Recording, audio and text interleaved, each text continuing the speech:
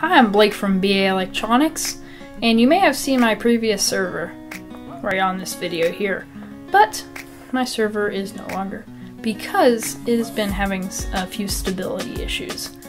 And I don't really want to try and fix that. I called Apple, they couldn't fix it. I called free NAS people, they couldn't fix it. So I decided to just get something else.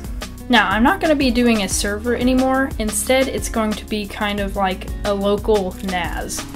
Now, I bought the Mediasonic ProRaid HUR3 SU3S3. Now, that's a handful of letters, but it's a pretty cool little NAS box. Now, it supports built-in hardware RAID, RAID 0, RAID 1, JBOD, and you can just use your drives in single mode, which is what I'm using because I'm going to use Mac OS X's built-in software RAID 1.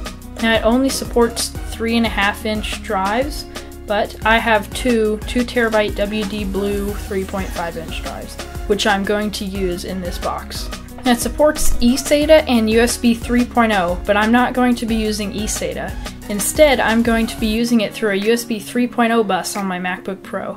It supports a maximum size of 8 TB per drive. It supports SATA 3 for very fast transfer speeds. It supports Windows and Mac formatted disks. It has a built-in fan in the back that changes its speed depending on the temperature of the internal drives. And this is a cool feature of this box. It has a feature called Power Sync. Now, what this does is when you turn your computer off, it will also turn off the box so that you aren't wearing your drives or using energy when you're not using the device. So let's take a look at it and see if it's any good, see if I'm gonna keep it or not. Oh, he's gone. Okay. Yep, there it is. There it is. Yep, there it is. Seems as heavy as the server thing is supposed to be. Maybe that's what I ordered. Lily! Hello. Wow, this thing is all metal. Power brick, the drive sleds, the USB 3.0 cable. I ordered a nice big USB 3.0 cable. Something else, an eSATA cable, but I cannot use eSATA. And the actual enclosure itself, I heard that the instructions are in Chinese, so I'm not going to deal with those. This thing looks pretty awesome. It's completely metal. Wow. Wow. Ooh, yeah, suckers.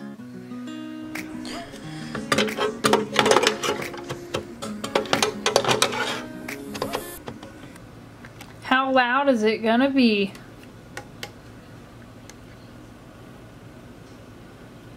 Surprisingly quiet. See all the IOs lit up, power here. It's saying I'm connected over USB. It's running in single mode. The fan is on auto, but I can turn this switch here. That is the highest setting.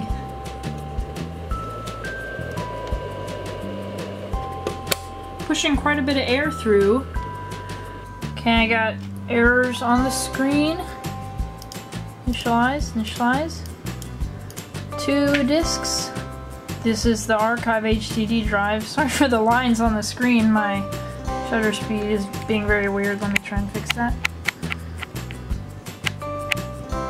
Okay, we got 2 disks here. JMicron disk 0, JMicron disk 1. So because I'm in single mode in this box, if we go to disk utility, it shows 2 disks here. 2 2TB disks. So I'm going to format both of them, Mac OS Extended Journaled, with GID partition map so I can possibly partition them in a little bit. I'm going to call this one Archive 1. The drive indicator on the box is flashing red because it's formatting. And erase process is complete. Unlike the server where it kind of cut my space a little short, I get all 2 TB to use for whatever I want to. None of that like free BSD swap files or anything like that. I get all the storage of all my drives that I paid for. It's kind of expensive. 2 discs, Archive 1, Archive 2 in their appropriate slots. And now I'm going to set it up as a RAID. So I'll go to RAID Assistant in Disk Utility. I'm using Mac OS X. I don't know how you can do this on a Windows PC because I hate Windows. So I'll go to Mirrored. Next, do these 2 drives here. They're both going to be RAID slices, so they're both going to be active drives here. Next, my chunk size, I'm going to put it to the largest possible size because I'm using it for video and stuff like that. And then I'm going to call this Archive HDD. We can rename it later, but Archive HDD. Create the RAID 1 set Archive HDD. Now disk 2 and disk 3 will be mirrored, so that means all the data will be written to both disks at the same time. So in the event of a hardware failure, it will automatically rebuild this RAID 1 if you add a new drive to it. RAID is complete, took about a minute and a half, so I'm going to select the target drive to be Archive HDD, stress 5 gigs, start the speed test. Takes a little while to get up to speed, but it is getting up to speed. So I'm getting peaks of around 125.2 megabytes per second, and a read speed peaks of about 145 megabytes per second. Wow, and the write speed is going faster for some reason. I'm probably not going to be using ProRes. I may use ProRes in the future, but I'm going to be using 1080p 30 ProRes. It can read and write to my discs at that resolution and that codec, so that's perfect. I'm going to open up my little storage space where my other drives are. I'm going to open up my backup drive called Samsung HD103SI. You may remember that drive from this video up in the corner. Boom! That little card popping up. Click it. Want to see that video? I think it's pretty cool.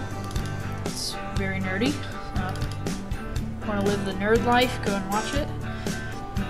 So I'm gonna drag everything from HD103SI over to Archive HDD. And I do see the lights flickering at the same time, so we know it's working. It's gonna take about 4 hours to complete this. So, in that 4 hours, I'm probably gonna get a B-roll of it. See ya.